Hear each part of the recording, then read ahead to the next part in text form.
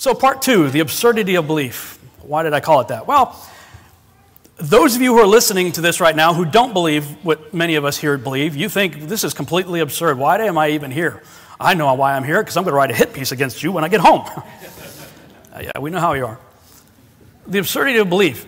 Whenever somebody has a belief that's contrary to what you believe, you think it's absurd. That's across the board, right? Well, when you look into ancient cosmology, across the board, you got the Sumerians that had this cosmology right here. You've got the Egyptians and the Greeks that had this cosmology right here, very similar. You have the Mayan, the Incan, and the Navajo cosmology, same thing, over and over and over again. This whole idea of a circular, flat plane, flat earth set on pillars many times with a dome over it. The Norse and Irish had the same thing. Recently went and saw the movie Thor, Ragnarok. This is how they depicted Asgard in the movie, being true to the Norse mythology. That's the way it was all across the board in the ancient world. And it should be no surprise then that the Hebrews had the exact same cosmological worldview. And they did. So when we think about Whisper Down the Lane, have you guys heard of this game before? You ever play it when you were a kid? Who is most likely to have the truth, the one closest or the one farthest away from the original source information? Closest, of course. So when you look at those who are closest to the source of creation, you have them consistently all across the board saying, we are on a circular, still flat earth set on pillars under a dome within which are the sun, moon, and stars. Flash forward to the end of the line. Oh, I heard we live on a spinning heliocentric ball in an ever-expanding universe.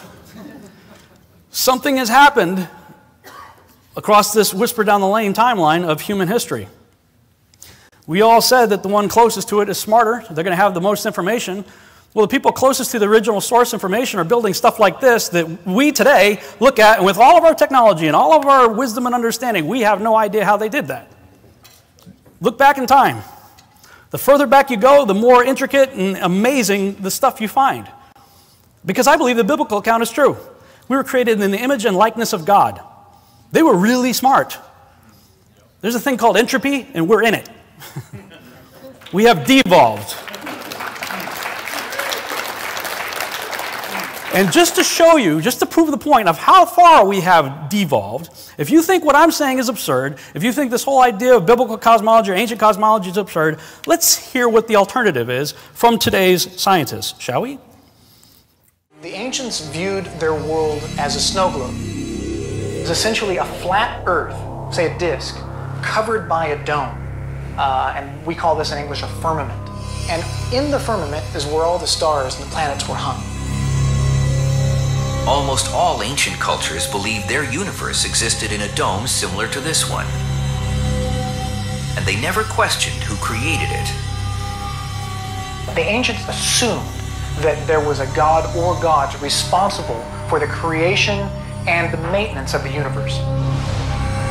The idea that God created the universe went largely unchallenged until the Middle Ages, when scientists made a sacrilegious suggestion based on their observations. The sun, not the earth, was at the center of the universe. It was a paradigm shift. There is now another way to explain the naturally occurring phenomena around us, and this is science. Since the Middle Ages, scientists have developed sophisticated new theories about the enormity of the universe and our place in it. Theories that often have no room for God.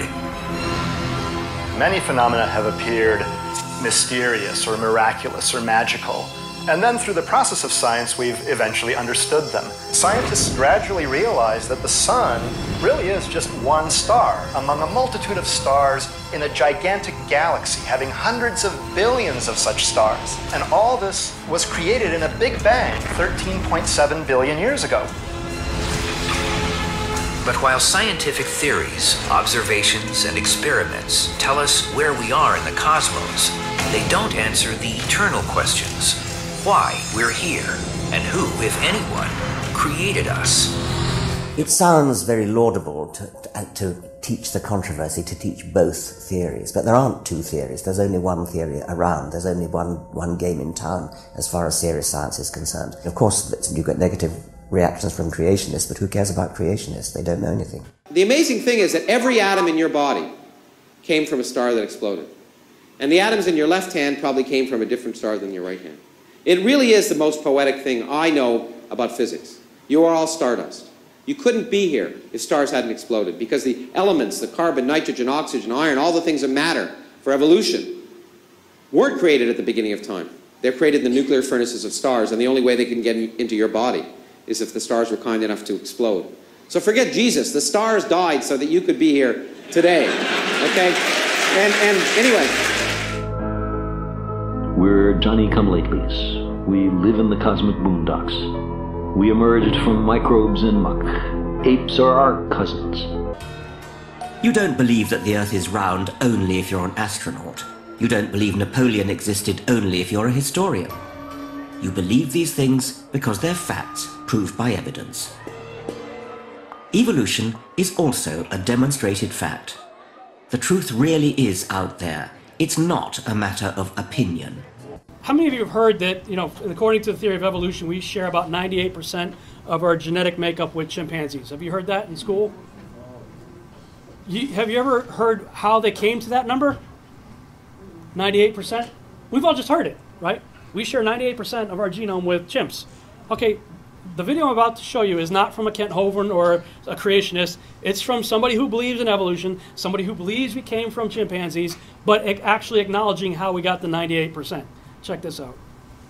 When researchers sat down to compare the chimp and human genomes, those single-letter differences were easy to tally, but the big mismatch sections weren't. For example, if a genetic paragraph, thousands of letters long, appears twice in a human scroll, but only once in its chimp counterpart, should that second human copy count as thousands of changes, or just one? And what about identical paragraphs that appear in both genomes, but in different places, or in reverse order, or broken up into pieces? Rather than monkey around with these difficult questions, the researchers simply excluded all the large mismatch sections, a whopping 1.3 billion letters in all, and performed a letter-by-letter comparison on the remaining 2.4 billion, which turned out to be 98.77% identical. So, yes, we share 99% of our DNA with chimps if we ignore 18% of their genome and 25% of ours.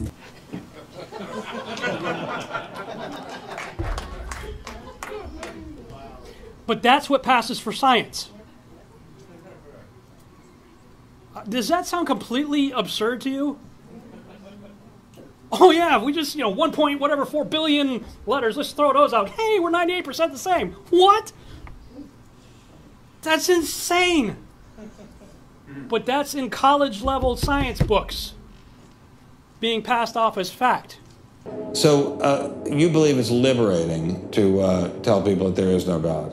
I think a lot of people, when they give up God, feel a great sense of release and freedom. Well, then who did create the heavens and the earth? Why do you use the word who? You see, you immediately beg the question by using the word who. Well, then how did it get created? Well, by a very slow process. Well, how did it start? Nobody knows how it started. We know the kind of event that it must have been. We know the sort of event that must have happened for the origin of life. And what was that? It was the origin of the first self-replicating molecule. Right, and how did that happen? I told you we don't know.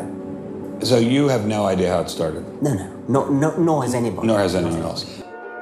Evolution is a fact. It's documented by science. Right, and how did that happen? I told you we don't know. Believe these things because they're facts proved by evidence. So you have no idea how it started? Nor has anybody. Nor has anyone else. What do you think is the possibility that intelligent design might turn out to be the answer to some issues in genetics or in evolution? It could come about in the following way. It could be that at some earlier time, somewhere in the universe, a civilization evolved by probably some kind of Darwinian means to a very, very high level of technology and designed a form of life that they seeded onto perhaps this planet. Now, that is a possibility and an intriguing possibility. And I suppose it's possible that you might find evidence for that if you look at the details of biochemistry, molecular biology. You might find a signature of some sort of designer Wait a second. Richard Dawkins thought intelligent design might be a legitimate pursuit? And that designer could well be a higher intelligence from elsewhere in the universe. Well, but that higher intelligence would itself have had to have come about by some explicable or ultimately explicable process. It couldn't have just jumped into existence spontaneously. That's the point. So Professor Dawkins was not against intelligent design, just certain types of designers, such as God. Many people are extremely illogical. By the end of the 1920s, astronomer Edwin Hubble, working with the large 100-inch telescope atop Mount Wilson outside Los Angeles, had established that our galaxy was only one of many galaxies in the universe. We look out at other galaxies, on average they're moving away from us. And those that are twice as far away are moving twice as fast, and those that are 3 times as far away are moving 3 times as fast. And of course that makes us look like we're the center of the universe. Such a condition would imply that we occupy a unique position in the universe, analogous, in a sense, to the ancient conception of a central Earth. This hypothesis cannot be disproved, but it is unwelcome and would only be accepted as a last resort in order to save the phenomena. Therefore, we disregard this possibility. The unwelcome position of a favored location must be avoided at all costs. Such a favored position is intolerable. Several decades ago, we found a problem so great that it was brushed under the carpet for many a decade. And this is the fact that galaxies spin too fast. In fact, 10 times too fast. By rights, the galaxy should fly apart. Therefore, scientists said that we have to have dark matter, a halo of matter that surrounds the galaxy and holds the galaxy together. And what have they discovered? Absolutely nothing. Zilch. What is a little bit perturbing is that after 50 years we still haven't found what the dark matter is. But on the other hand, that doesn't mean they're not there, it just means they're harder to find than we thought.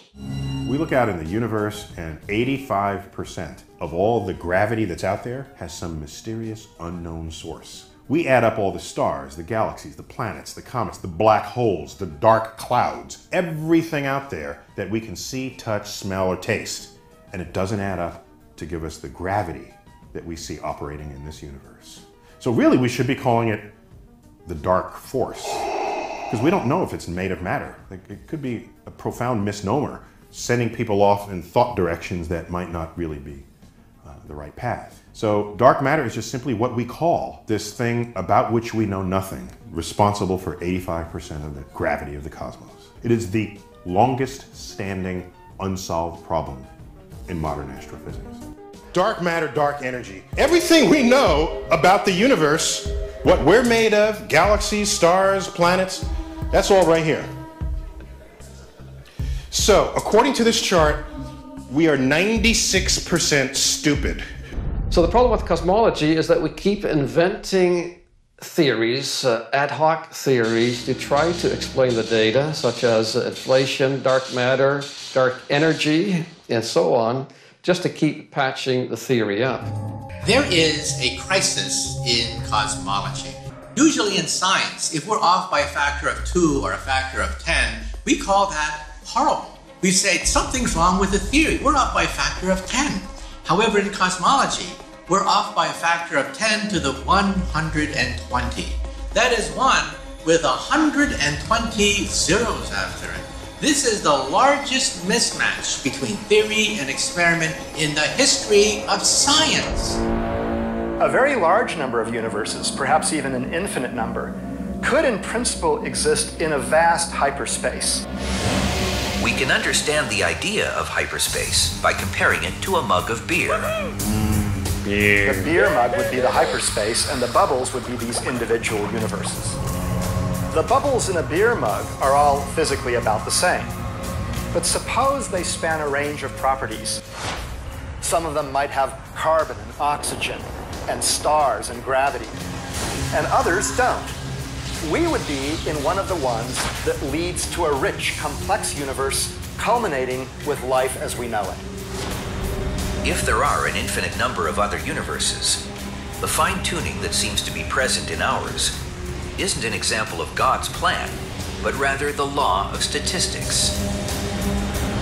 most of these universes wouldn't naturally develop in ways that fostered intelligent life. But a few would. So then the explanation for the specialness of the universe is that we are winners in a gigantic cosmic lottery. It stands to reason that we couldn't be living and discussing this in a universe that was hostile to life. Only the bio-friendly ones get populated with thinking beings. Having a multitude of universes is actually quite a simple and natural consequence of some of the most favored models for the birth and early evolution of our universe. It's kind of like stars and planets. As long as you have the capacity to make one, it's easy to make lots of them. Oh, really?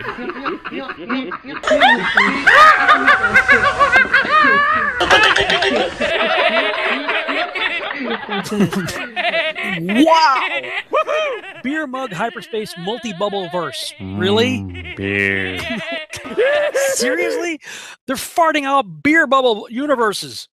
Okay? That's what they're doing. Hey, I got an idea. Yep.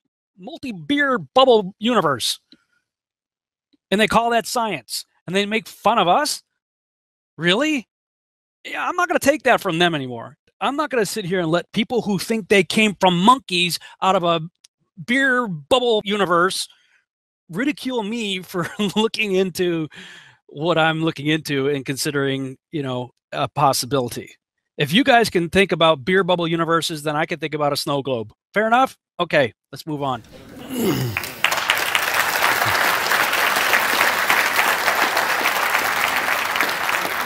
So clearly no one has the intellectual high ground to be throwing stones from here.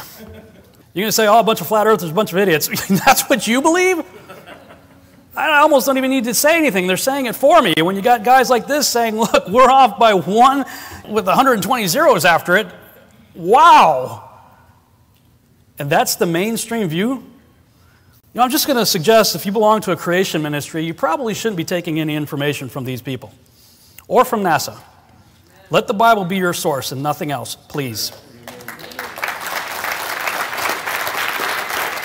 Nikola Tesla, you know, he saw it in his day. He said, today's scientists have substituted mathematics for experiment, and they wander off through equation after equation and eventually build a structure that has no relation to reality. He saw it in his day, and we're seeing it in spades in our day. I mean, so let's go ahead and summarize here. When it comes to belief, here are our choices. In the beginning, God created the heavens and the earth, and he made us in his own image. In the beginning, nothing farted out the heavens and the earth, and we got here from goo to you by way of the zoo, as Ken Hovind would put it. Or, nothing farted out the heavens and the earth, and ETs seeded the goo to make you. That's all you got for choices, guys. So if we look through the various religious texts throughout the world to see the various creation epics, and I've done that, the only one that makes the most sense to me is the Bible. So by process of elimination, that's where I've landed. Because these are the alternatives. There's our choices right there. Thanks so much for watching. I hope you enjoyed this video presentation. If you did, please subscribe to my YouTube channel, like the video, and share it on your favorite social media sites. There's a lot more to come, so stay tuned and we'll see you back next time.